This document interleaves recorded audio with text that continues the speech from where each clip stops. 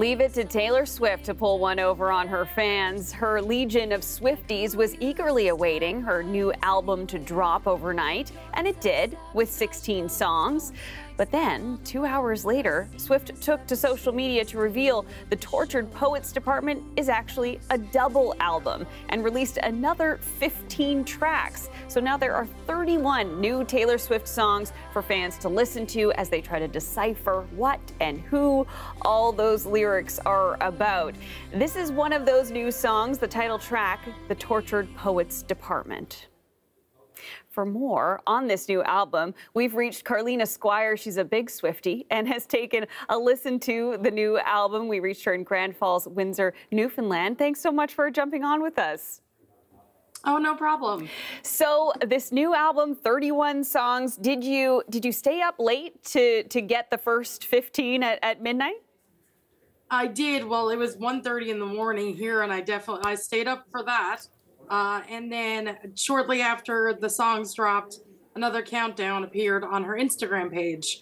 And then we all knew something was happening at 2 a.m. And sure enough, she dropped the double album, which is totally unexpected. Yeah, so you had a late night there. Very late night. I think by the time I finally put my phone down, it was 4:30 in the morning. Well, you had to listen to all 31 songs, I'm sure, as well, Carlina. So what did you think of the album? I loved it. It's very different from what she usually does, but at the same time, it has lots of hints and callbacks to a lot of her old albums. And it's very intermixed with a lot of her old lyrics, but also providing a lot of new stories and different perspectives of things that she's been going through. So I really enjoyed it so far. I saw a review in Rolling Stone saying that this might be Taylor Swift's most personal album yet. Did you get that kind of vibe from it?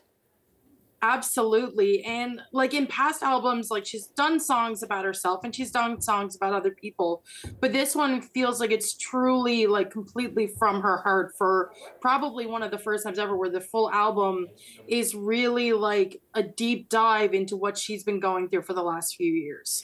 It's interesting too. I mean, you mentioned how it sort of seems similar to a few different albums, and it's something that she has talked about, that her fans allow her to do that, to sort of, cross between genres and to play around a little bit with her music. So when you're thinking about this particular album, do you think that people will be impressed that she's been able to mix it together again, or maybe they were looking for something new? Do you think there could be a mix of reaction? I've definitely heard a little bit of everything. I've heard a lot of people are very impressed by it, saying it's probably one of her best albums she's ever come out with. I've heard people saying that it almost feels nostalgic, where she has a lot of callbacks to her old lyrics, and it feels different, but yet also it feels like something that's always been there. And that's what kind of makes it extra special compared to some of their older albums. Taylor Swift is known for dropping Easter eggs, whether it's in her songs, but also on her posts online and whatnot. Have you found any so far in your listening of this new album?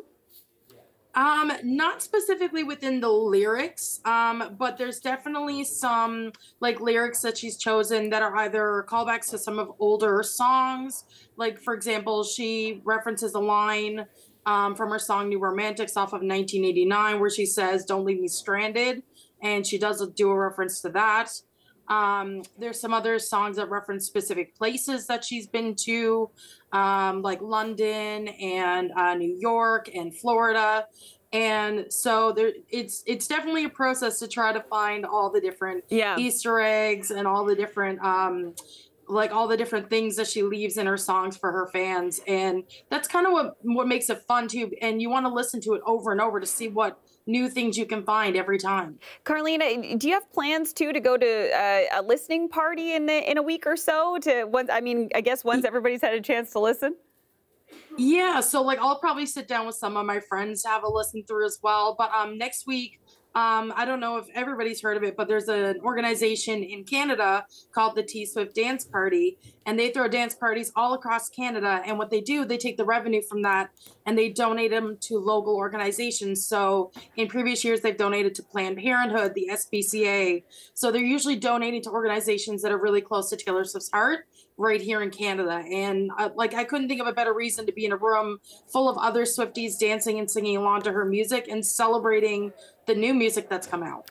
Well, Carlina, if they hadn't heard about it, they heard about it now. So thanks so much for joining us on this pretty special day for Swifties. Really appreciate it. Oh, absolutely. I'm hoping I'll get more sleep tonight. Yeah, no kidding. That was Carlina Squires in Grand Falls, Windsor, Newfoundland.